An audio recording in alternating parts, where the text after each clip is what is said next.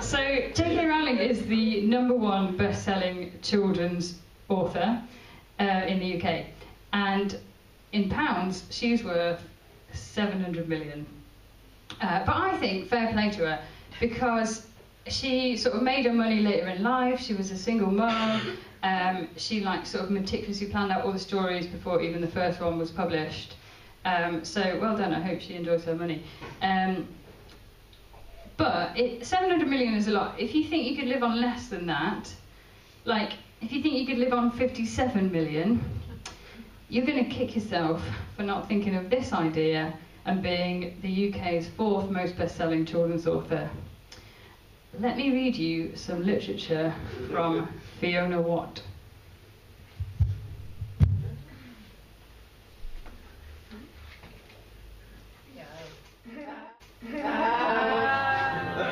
That's not my bunny. Its paws are too rough. That's not my bunny. Its tail is too woolly. That's not my bunny. Its eyes are too shiny. That's not my bunny. Its nose is too wrinkled. That's my bunny. Its ears are so soft.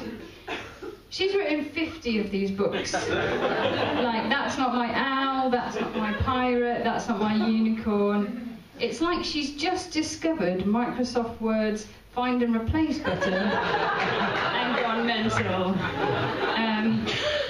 And you might be thinking, okay, it's simple, it's for babies, but it's the concepts, it's the textures, the illustrations. She's not the illustrator. A different woman, Rachel Wells, is the illustrator. How annoyed must she be that she didn't think of the words? Can you imagine her coming into work every morning oh, I just hope I've got enough money to feed my family. And Fiona Watt's stop your moaning and keep sticking that cotton wool on Bunny Rabbit's tails, bitch. I actually had to buy this book to make this point, which was a bit sad. And I didn't want to buy it from a real shop because I didn't want her to be worth 57 million and £5.99. So I bought it from Amazon, used books, and they described the condition of this book as good, which means there may be notes in the margins, but the original text is still legible.